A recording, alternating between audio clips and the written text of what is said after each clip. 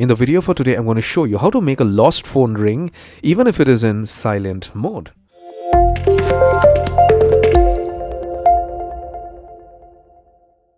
So sometimes what may just happen is that you misplace your phone in a restaurant itself, or maybe at the park or at the cinemas or whatever it is, and you know your phone is nearby, but unfortunately it is in silent mode. So even if you ask anybody for their phone and try to call your phone, it's not going to ring.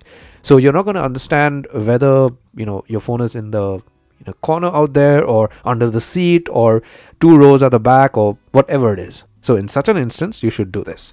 Get hold of an Android device or a laptop or whatever is nearby. Ask the person, take permission, and use the device. And get onto google.com and do a search for Find My Device. Once you do a search, you click on the first suggestion by Google.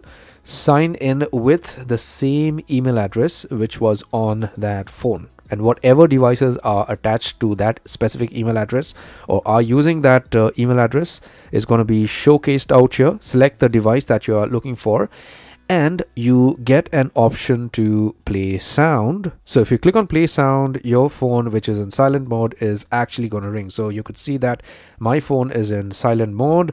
You click on play sound and this is going to ring. So I hope this helps to get your misplaced phone back.